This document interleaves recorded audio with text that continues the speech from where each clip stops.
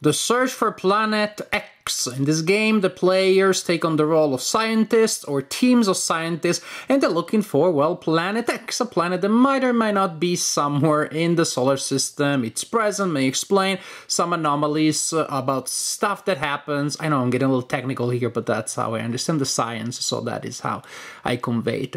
And actually, from the point of view of science, the game portrays some processes of actual science. So, for example, you have conferences where people will learn a lot, or you have peer review. People submit papers with hypotheses, and after a while, because peer review takes time, they find out well, how well received their hypotheses are and whether or not they're actually true. The game is app enhanced. You will need at least a phone on which you can download a free companion app, and basically the app will generate a sky with different objects in the sectors of the board. What you see on this side is the standard game that has 12 sectors. On the other side of the board you have 18 sectors. Each sector has one object, with the exception of 2 sectors that are truly empty. It's important to distinguish the truly empty from the not so empty, because one sector has Planet X, but the sector appears empty. So there are 3 sectors that appear empty, 2 actually are, and 1 contains Planet X. In this game, you will score points for figuring out the objects that are in the different sectors. You score a lot of points, and you trigger at the end of the game if you find where Planet X is and what are the objects in the 2 sectors next to Planet X. And that's pretty much is the general idea, the general gist. Now, each player will have a screen behind which they hide their personal sheet that they will use to take notes and also to cross out things, to eliminate things, so to get progressively a sense of where the fabled Planet X might be. Each player also has a set of tokens that are used to submit papers to journals, waiting for peer review, and 2 target tokens to perform the target action that we will describe, that can be performed only twice per game. You need to spend a token every time. So you start a new game. You select if you want it to a standard or expert, and we start a new game. We get the funny sounds. This code is important because you can play with just one phone and you pass it around, or you can have multiple players. Once you start a game and you generate a code, the other players click on the app and join a game instead of starting one. They insert this code here, and now everybody has access to the same sky, to the same information on their phone. Very convenient.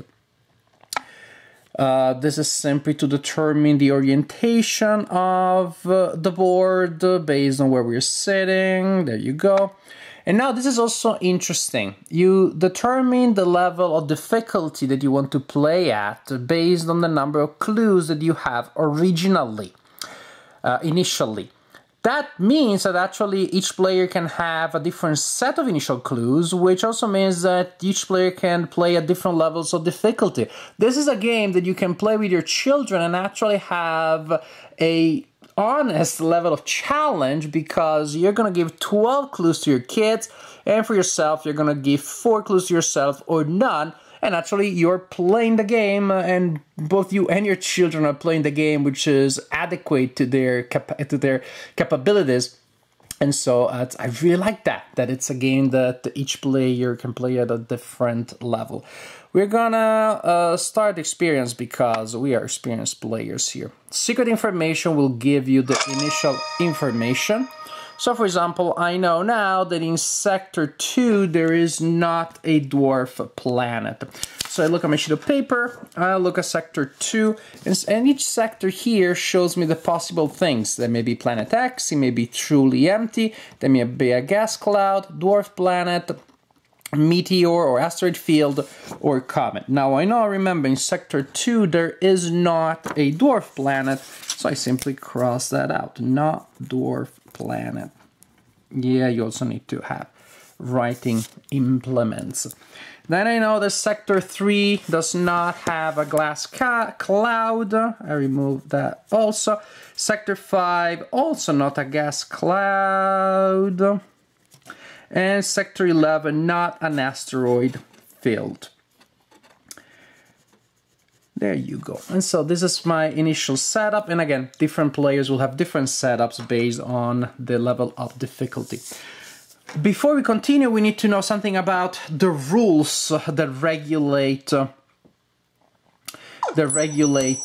the actions in the game. So we know here, looking at the back of the player aid, that there are 2 comets in the sky, and comets may only be located in particular sectors. Basically, they are in sectors with prime numbers, as indicated here. See, 3, 5, 7, then it goes to 11. On the other side, it also goes to 13 and 17. So comets don't have, you don't have to scan every sector to figure out where the 2 comets are. Asteroids, there is always an asteroid field next to another one. Each has at least one asteroid field adjacent, no lonely asteroid fields. That means that either they're all 4 next to each other or there are 2 groups of 2, so that still follows the rule that each is next to another one.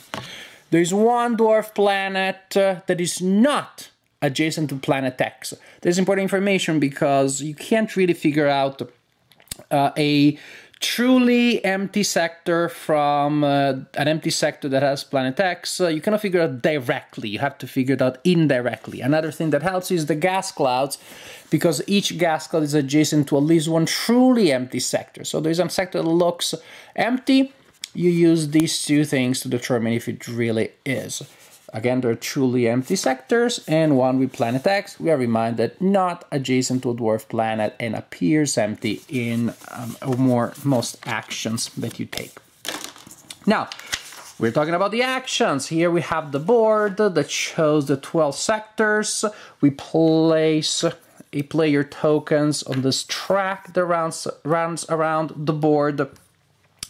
The sky, only half of the sky is visible at any given time. So that is cool. You can just scan, the opposite side of the planet from where you are. This is a game wherein, like in other games, so the player who is behind takes the next turn, and it is possible to take multiple turns in a row. Basically, actions that you take will move your pawn on this track. Suppose I just took an action that moves me by 4, 1, 2, 3, 4. Then is the red player's turn, and they take an action that only costs 1 time, and the next action is 3, 1, 2, 3. When you reach an area with someone else, you go in front, so they also get to take a turn, and so on and so forth. So that's the idea that you've seen in other games also. But what are the actions that you're taking here? Possible actions are scan. When you scan, you select an object, say, booyah, dwarf planets. You select a range that is visible here. So right now we have sectors that are visible between 1 and 6. These are the sectors that I can scan. And you choose a range there, say 1 to 4. The scan action will tell me how many of that are there, and also how much time it takes me. There are no dwarf planets in sectors 1 to 4. Alrighty, so I'm just gonna cross these out. 1 to 4, no dwarf planets. That already helps. That's the scan action. Then we have the target action. Again, only twice per game, very expensive. But then you select a sector and the app will tell you. My telescope, also known as the camera, was fine. And the app will tell you what you find there. Say, I want to know what's in sector 6. And I'll just know that. Oh, it appears empty. Something you can do when something appears empty, a sector appears empty, is to cross out everything and to circle both planet X and the empty sector symbol, because you don't know which one is which. In general, you cross things out to eliminate them, and you circle them to indicate that you found them. The research action, it only costs 1 point or 1 time point, but you cannot take it 2 turns in a row. After you take the research action, you need to take another action next turn. What happens is that with the research action, you choose one of these topics, and you will learn a logic rule that applies in this game. For example, this research tells me that all comets are within a range of 5 sectors or less, and I'll definitely want to make a note of that. You also will make a note of when you scan things, you make notes here. Comets within 5. Fascinating. Or maybe I wanted to do instead research to figure out about dwarf comets and gas clouds. Then I know that at least one comet is adjacent to a gas cloud, and I make a note of that too. Adjacent cloud. I'm making notes because maybe then I'll play the game solitaire. The game can be played solitaire. You just play until you find the planet. But when you play against other people, it's more fun. Now, peer review. Oh, at the end of the game, you can try to locate Planet X. If you do locate it, you have to identify the sector and what's in the 2 sectors next to it, and then you trigger the end of the game. Peer review and Planet X conferences. Now, let's take a closer look. When a player takes a turn, if the sky symbol here, the sky template, is behind the last player, you rotate it until it reaches the last player, like so. So that changes the sectors that are available. However, as you do so, if the arrow encounters that symbol, then it's time for everybody to submit papers to peer review journals. To submit a paper, you choose one of those tokens that they showed you at the beginning, these ones, and you place it in a sector where you think that may be the case, that is what's there. And so, for example, I decide that to me, there's a chance that there's a comet in 5. So I take one of my things here and I put it there. Other players, each player will place one there. After everybody's placed a paper or hypothesis token in the external square of each sector, then all tokens on the board are moved by 1, including the ones that you already placed. So that means that maybe there is one from a previous turn that was there and now is here, and one from a previous turn still that was here and now is there. When an hypothesis token reaches the last space, then is when the results of the peer review are coming in. Then you look at your faithful app, and I had placed my hypothesis here. 9 dwarf planet. I'm not telling people yet if my hypothesis is correct, but that was it. And the view results, oh, incorrect, sector 9. So I don't reveal that information, I simply make a note on my log that there is no dwarf planet in sector 9. Suppose that there was, then that means that my hypothesis was correct, the paper is published, now it's available to everybody. So I say that was correct, I reveal it to everybody, so everybody has that information, but that token stays there because it will score me points at the end of the game. And of course then players will not be able to place hypothesis tokens there once the object that has been identified has been revealed. So that's for the peer review process. As you move the template, at some point it will also reach this space here with a little X symbol, and that's the Planet X conference. When our template reaches that space, then we have a conference. And to resolve that, we simply go back to our trusted companion app. And we'll learn about a rule that everybody learns about, because a conference, again, is public information. Planet X is within 2 sectors or less of a gas cloud. I often say glass cloud when I play this game, and my daughters make fun of me. This is the idea. This is the game. Once a player has found Planet X and 2 things next to it, they announce, I found it, but they don't announce yet what where that is. Also, trying to guess that cost you 5 clicks. Was that 5 or 4? I don't know. Let's assume it was 5. People behind you then get that. There are no turns taken anymore, but people get a last chance to either try to identify Planet X or put down a last a last research token or paper token. At that point, all the paper tokens that were there are revealed. We look at the end game with the solution that tells us what is where. And that ends the game. The player that found Planet X will score 10 points. You score 1 point for each item that you correctly identified. That's why the tokens stay there. Then actually, though, after that, the items don't all score the same, because for identifying a comet will give you 3 points. You score 4 points for each gas cloud.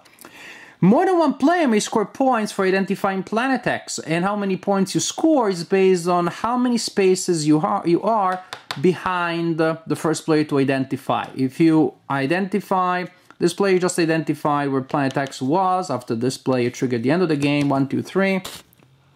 1, 2, 3. This player has scored 6 points. That means if you figure it out when you're five spaces behind, you score just as much as the first player. So finding Planet X means that for sure you trigger the game, and there are good chances that you will score more than other people for that task, but no certainty.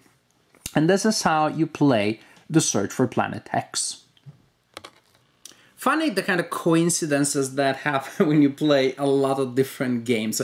Just recently I played The Crew, the quest for Planet 9, which has been a big hit with my family, and I just so happened to play another game with a very similar topic. Now you're searching for Planet X, which also is a huge hit in my family. That's almost like there are now those new obsession, at least for me and my daughters. We haven't tried with mom yet. I think she may like it because she's a scientist, so she may like this. And even although my specialization as an academic is in the humanities, of course, the same passages of the scientific process apply to the hard sciences and to the humanities, because peer review works the same way in the sciences as it works in the humanities. You send a paper to a journal, and, well, the peer review will tell you really what they think. Conferences, we have those too. So actually there are a lot of things about academia here that are captured very well, about the pursuit of knowledge, which is both a common endeavor. We're working together, but you don't mind if your name is on top of the paper before that of someone else. I really like that. We're working together because, well, the knowledge of the world will be increased, but I also want to be the one that does it. However, you don't have any sort of negative interactions, so it's not like you're going to backstab your lab assistant or stuff like that. So it's an honest, friendly race to pursue knowledge that is not against your personal interests as an individual. So I like the general philosophical almost frame that you have here. As for the flow and the pace of the game, as for the game mechanically, it is very solid. It is a puzzle. Again, it's not multiplayer solo because you share information. You can't really, again, attack or get in the way of anybody, but you're just hoping that you do that better than somebody else. You find something before the people do. So you have that competition, you have that parallel race for the same objectives that make things more tense than if you're playing just a game solitaire, without, again, making the game feel antagonistic. If anything, I think I like the solitaire version more if there were specific rules about adjudicating, about evaluating your performance. I didn't see any in the rulebook. Did I miss them? Maybe. Maybe there is something online, but say if you resolve, if you find Planet X in a certain number of moves, this is how well you did, etc., etc., etc. There isn't really anything about that, and so you plant it, you find it, but that feels a little bit anticlimactic.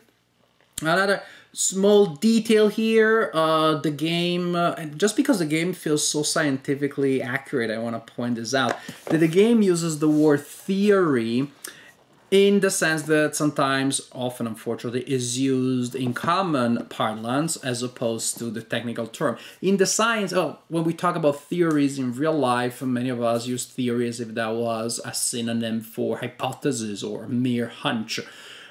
In the sciences is the exact opposite. The word theory is actually an hypothesis that has been demonstrated to be accurate by a number of scientists working independently over a period of time.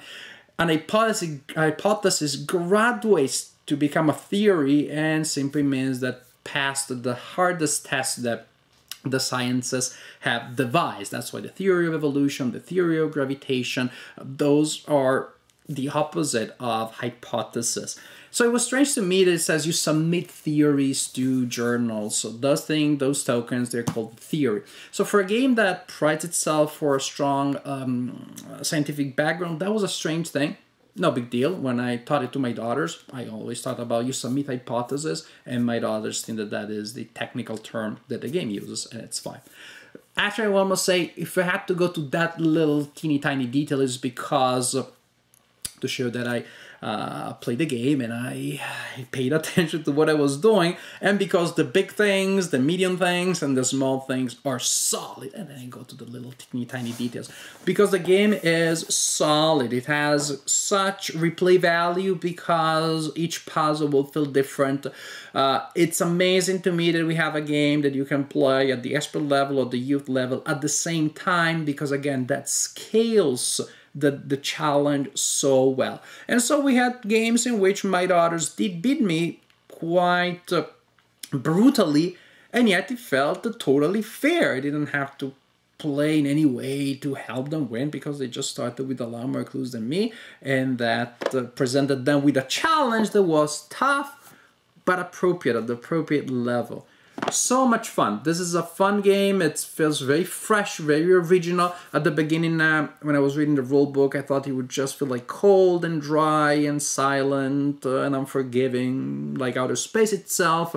It turned out actually to just be very engaging, very warm in a sense, very intellectually fascinating. Again, I was afraid it was just gonna be, I don't know, like Mastermind, enough disguised as something else, but it has its own flavor because the puzzles have a spatial element.